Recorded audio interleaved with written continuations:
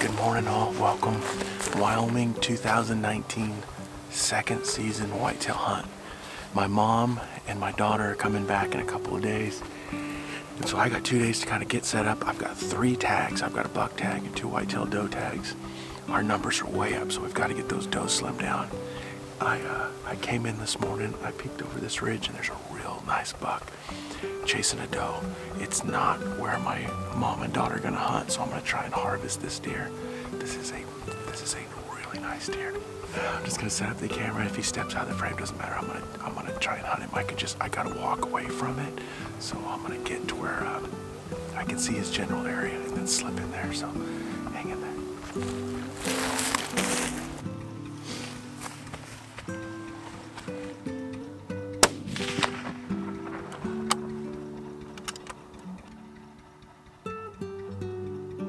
Okay, all I heard was a thwack, and I could see a deer disappear in the grass, and the 2 does ran out, so I'm thinking I smoked this buck.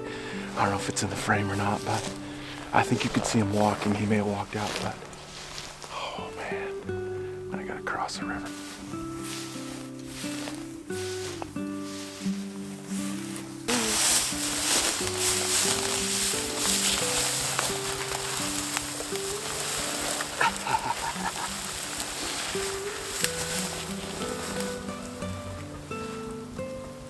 Check out the body on this deer. Bitchin' split brows. Holy cow. These deer get so big in this country. Body-wise, it's just gigantic whitetail.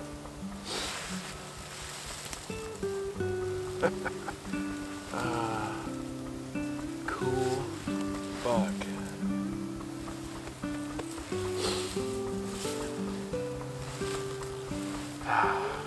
Get some photos and then I'll get him all cleaned up.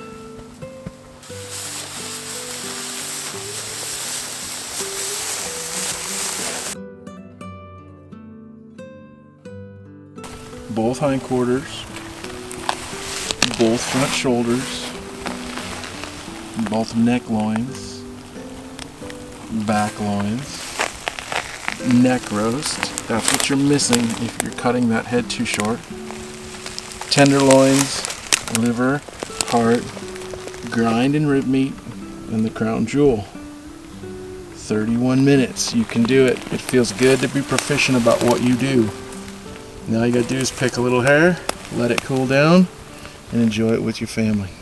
Y'all, I have separated this into a big bag of 4 quarters and everything else in a small game bag. Now this deer weighed in around 250 pounds, and so I know that a 3,000 pack is not designed for it. I don't have to go very far, maybe 300 or 400 yards, so I just strap it to the outside of the pack and off we go. It'll help you to set your backpack on something so you're already standing up when you got a bunch of weight on you. Clip everything in, get it tight, make sure you get that belt strap tight so your hips are holding a lot of the weight. Ease up. Try not to take any of those giant bounding steps. Just 1 foot in front of the other, y'all.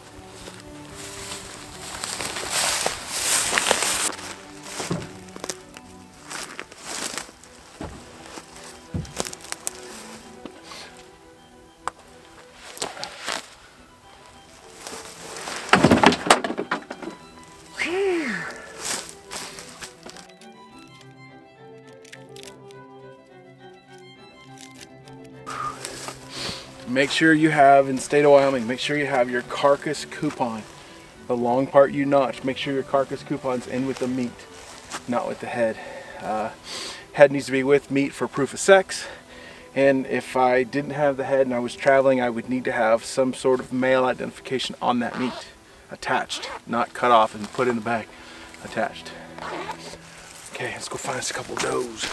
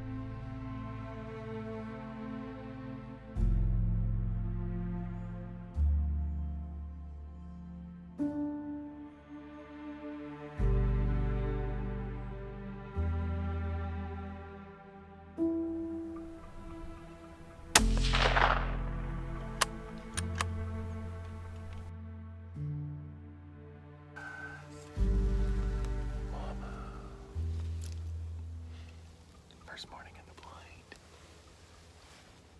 Fine. My mom and daughter came in around 8 o'clock at night, so they're seeing this whole world in the dark. And so by design, we didn't wake up before sunrise and get out to the blind and walk them through freezing temperatures and unfamiliar territory. Again, you want this to be a really good experience.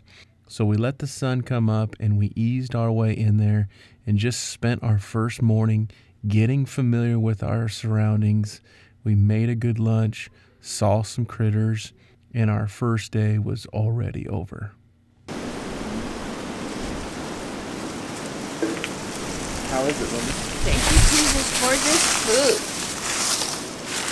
And if it be your will to have a great big giant buck or two come within 40 yards while we're eating lunch, okay. No sense in doing it Oh, twice. you look so cute. Do you like to hunting with Daddy? Oh, it's so much fun. Morning of day 2 with the girls, we woke up to a light dusting of snow and cold temps. As soon as we got in the blind and got settled, I said, Linz, we got a buck coming.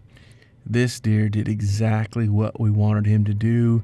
He was looking for a hot doe. He walked within 60 yards of the blind, and anybody watching that's been there is like, shoot, shoot. We just had so much trouble getting ourselves arranged.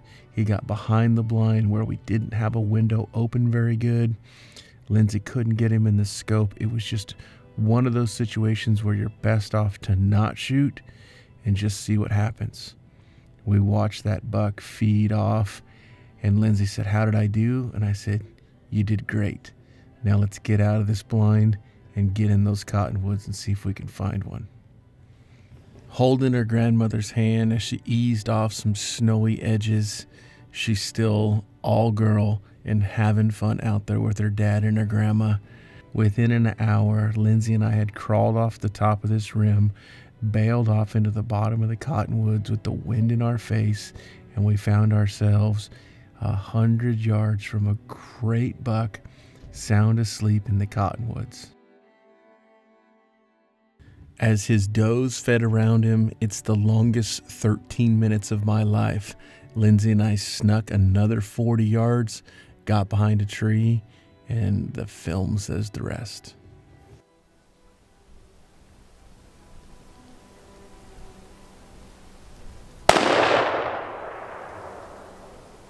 That's how we want to kill him.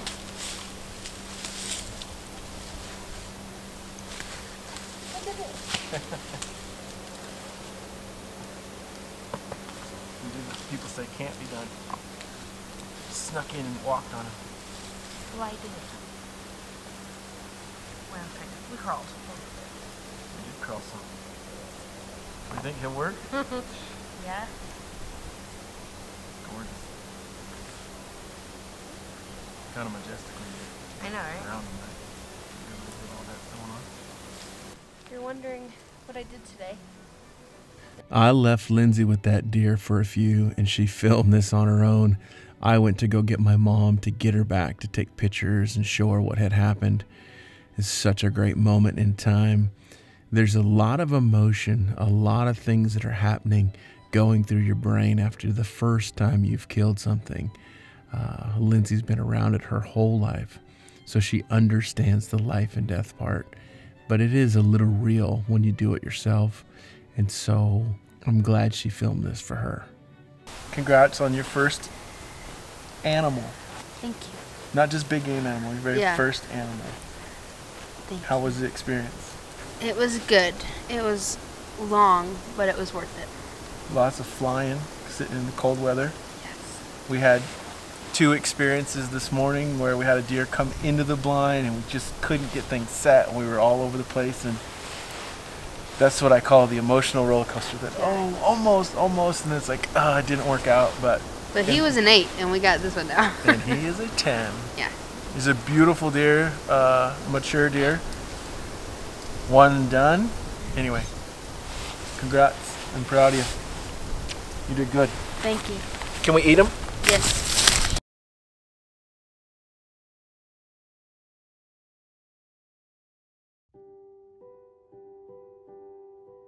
On our last morning of the hunt, as our heaters melted the snow off the top of the blind, my mother was burning a hole through those binos. By day 3, we had realized that that big buck was probably traveling through the property, and I just happened to catch him on a hot doe.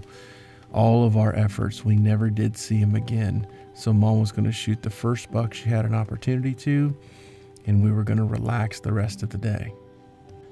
Like an answer to prayer, the buck from the day before that gave Lindsay an opportunity showed up in about the same place. Although he took another route that was substantially farther, my mom got set up. This deer was about 340 yards, and we were thinking he was closer to about 240. She leveled off, and it went a little bit low right, and that buck ran out of our lives. So we got on foot and started stomping our way through the cottonwoods on what wound up being a very cold, very stormy day. We worked our butts off, y'all. We walked from one end of the cottonwoods to the next, just seeing if we could find us a buck. We struggled, but we were in good spirits. I went back up and tore down the blind in the middle of the day, and we finished up with one long evening walk. We saw one little buck, and it started to get dark and cold, and we realized it's really not about killing a deer. It's about being here together, working really hard, and enjoying our time. A little bit of struggle, a whole bunch of learning, and a whole bunch of being together. This is going to wrap up our hunt. 2019. Okay. I thought that was a deer looking at us there. What? I look like there was a deer. So it's videoing. Yeah, it's videoing. So it's dark 30. Yeah, it's about the end. On the 3rd day. And Grandma missed our whitetail. But we tried really hard. And we've been hiking around for a while. But we have no whitetail for Grandma.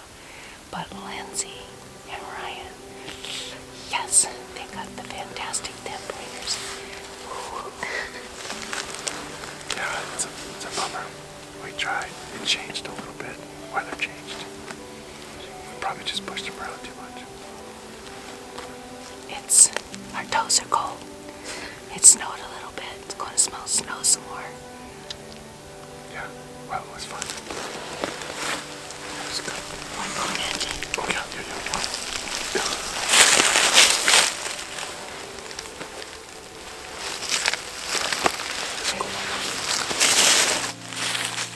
To me, there is nothing sad about this. The whole thing was just precious. To look back now, it's hard to put into words. If you would please remove your hat, I'd like to close in prayer. Lord, thank you for deer, this beautiful and abundant critter that pulls us out of our cozy environment and brings us together as a family. Lord, thank you for healthy, well-managed lands and the tools that give us fantastic photos and brilliant videos. Lord, I pray that through these films, others are encouraged to share their hunts, tell the right story of hunting. And lastly, Lord, I pray that we never forget our responsibility to tend to the land and the animals as you intended. And it's in your name we pray. Amen.